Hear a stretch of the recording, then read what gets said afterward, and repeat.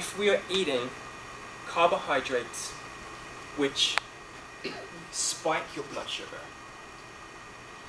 like the rice. Like white rice. White rice, yes.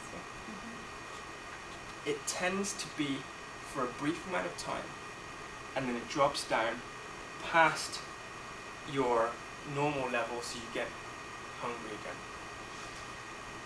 The important part here is that when it's high here, you get insulin released. Insulin causes your body to store the excess glucose as body fat. We don't want that. We want our blood sugar level within this range.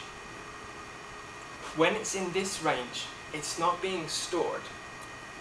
And also, when we're doing activity or exercise, or even if we have an off day and we're just looking after our nutrition or trying to get good nutrition for weight loss, then we're pooling from body fat. And it only happens in a certain range. And this is why carbs are important, and there's a lot of talk about them.